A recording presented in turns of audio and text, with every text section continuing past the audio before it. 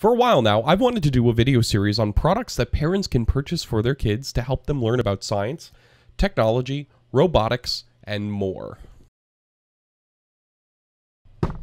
Not too long ago, I walked around a bunch of stores and looked for robotics kits.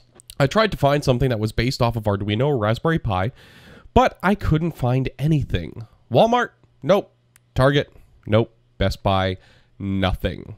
I almost gave up, so I decided to change my search parameters just a tiny bit. I looked for robotics kits up to $99 that were actual robotics kits. Not just a machine with a crank, but something with a battery, a processor, some sort of control, and functionality. My goal was to find something on a budget that required assembly, required programming, and led to learning. Well, I discovered this at Target. The Jimu Robot. Or I should say the Jimu Builderbots Kit. What I'm here to find out today is, well, does this thing suck or not? Stay tuned to find out.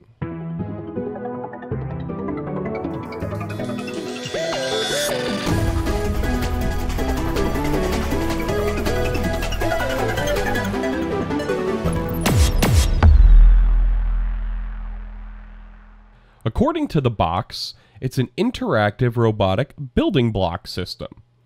It says that you can build 2 different robot designs using this kit. It includes 4 servo motors, an infrared sensor, and an LED light. And it also says that you can build your robot and learn to code. All in all, it's a 357-part kit. Well, let's go ahead and open it up. It's even still got the cling wrap on it.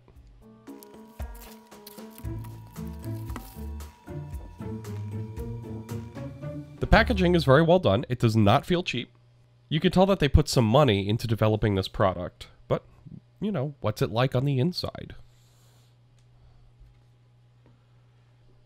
The Builderbots kit combines the mobility and function of construction machines with the personality of your own robot that you build from the ground up.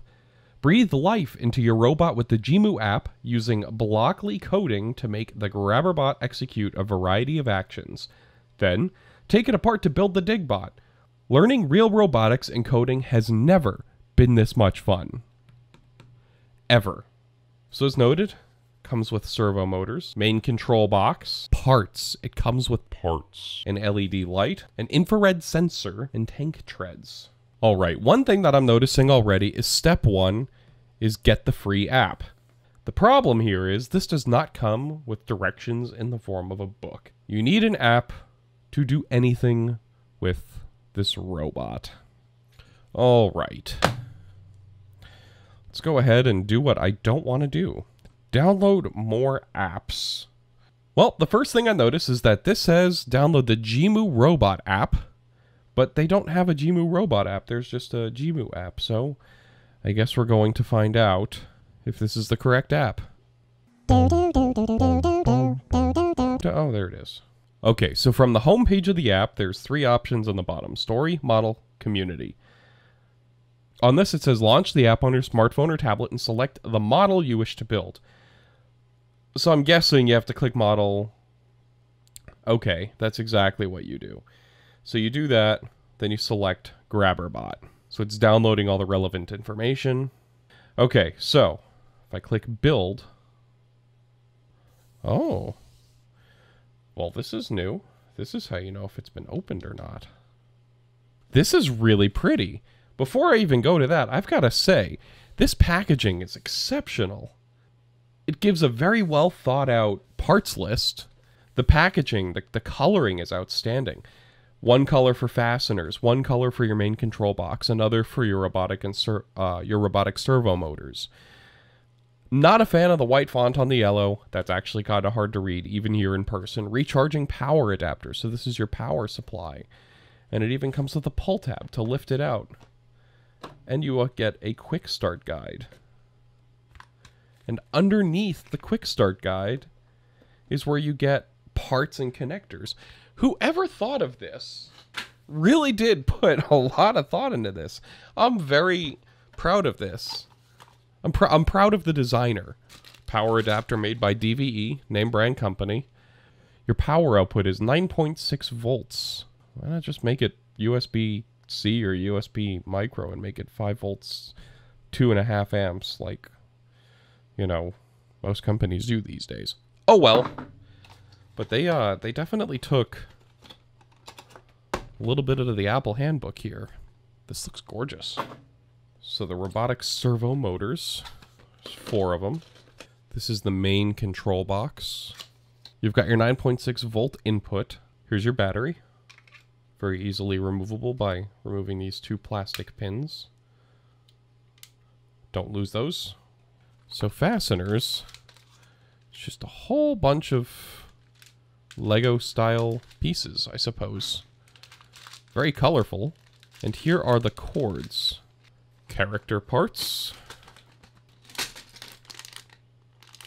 This is very reminiscent of the very expensive Lego kits. This from you know, on the main set I built the BB-8 that's in the background. That took about 3.5 hours to build. The kits were very similar to this. So, here's more plastic. Oh, what did that box say? Connectors! So, okay. Then you've got your infrared sensor here. I approve. So, I guess it's time to get rid of the box. But I'm going to treat it with respect because I like this box. Whoever put the time and energy into designing this packaging deserves an award. They did a fantastic job. F it, I'll do the rest later. So this thing says I need servo ID number 3.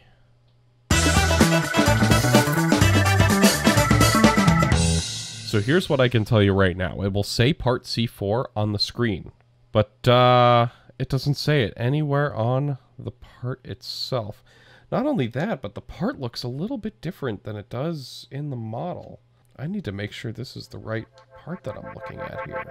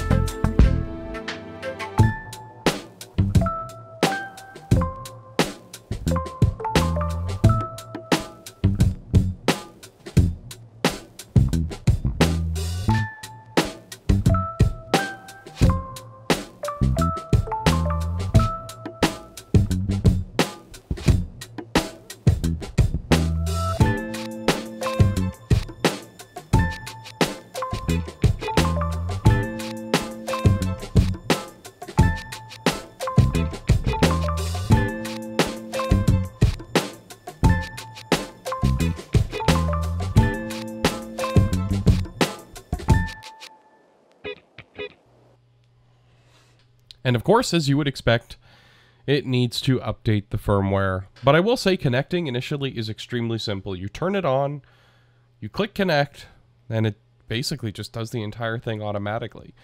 If there's one thing that this development company seems to have gotten right, it really is the software. I'm not a big fan of the way the directions work.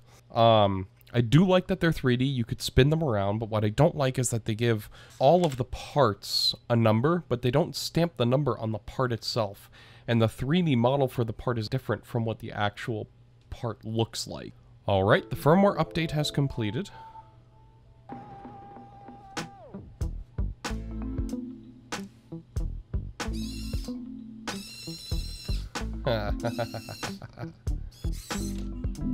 It has a speaker in it.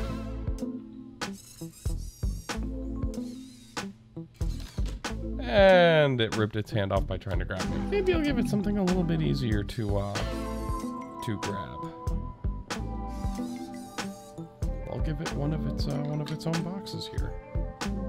You know, I'm not 100% sure how to get this thing to grab yet. There we go. Got it to grab. I've got to say, this whole thing is extremely easy to use. I actually quite like this as a whole. Okay, so I can put something down, but can I pick it back up? Not really. So let's see, actions. Holy crap. No joke, that actually scared me a little bit. This is called Standby. The animation shows what it should do. This is called Cheer. Move backward. Move forward. I got a little bit stuck there. Crawl. Ready. Place. Happy. Push open.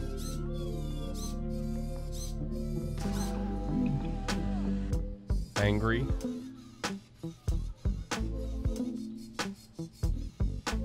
And open. Now what I can say is by default, nothing with infrared or the LEDs is programmed in the programming that comes for this specific unit. Which is a little disappointing because I wanted to see it work out of the box without having to work for it. That's the thing. I wanted to see it work out of the box because there's nothing in here that really teaches you how to do the programming.